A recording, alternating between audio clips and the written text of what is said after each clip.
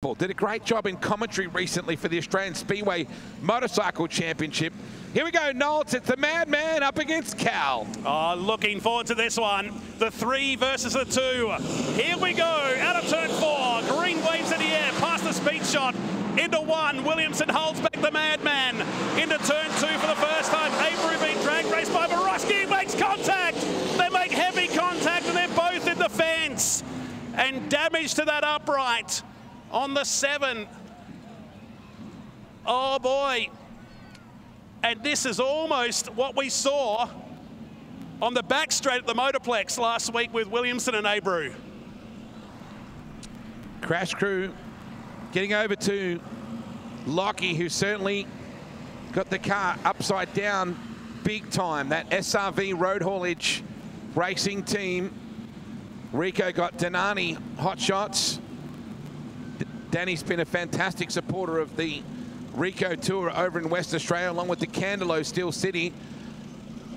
But Lachlan upside down in that NQ7. And he is always a rocket ship in that car. Former winner of this race and a guy that certainly knows how to dominate around here when he gets it all the way he wants it. So McHugh's car going back on all 4 wheels. Apologies to Morosky. I got my sponsors mixed up then. Last time I saw the SRV car. Oh, yeah. Looks like he's moving. Yeah, I know what you mean. Big round of applause, folks, for Lachlan McHugh as he climbs out of the NQ7, the Errol Cosgrove-owned SRV. A bit of a limp there as well. He's a tough customer. And it's hit that upright as well. It's like a boomerang now in the middle of turn 3 and 4. Rico Abreu has also climbed out of the Danani Hot Shots number 24. You can see it right of screen there. Yeah, you're right. The post upright on the racetrack.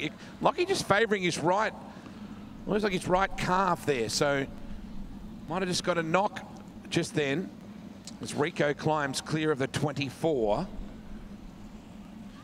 So we can take a look at your clayperview.com replay here and have a look at just what happened. All the kids along the fence just there. Here's one more look at it right now, Nolts. So McHugh was racing. Abreu come in, they just climbed over each other's wheels. Boy, and that's a big lick. The way the car just stopped suddenly for McHugh, that's probably why he's holding his leg and walking away with a bit of a limp. Here it is from the turn 3 camera. So heading down the back straight, in he comes and they just climbed over the top. That's almost a carbon copy. Oh. Heading down the back straight last week at Perth between Williamson and Abreu, except they didn't roll. The way that car stopped is that's the bit that would have really rung the bell of Lachlan when it hit that upright that you just mentioned. So the car really stopped very quickly. There is the Californian walking back to the infield, so not the night he was hoping for here in the King's Challenge. His first time in 10 years, 3 and 4. Here's a look again. Oh, yeah. You would hope that the 24 car is okay. It sort of backed into the wall here. So there was the crunch, but oh, the chassis. That's what you really hope for Lachlan McHugh. I know that Nick Speed and the boys will get after that and do their very best to repair that if they can. They timed well. That's why they're in the 2nd row. Here's a super slow motion look at it.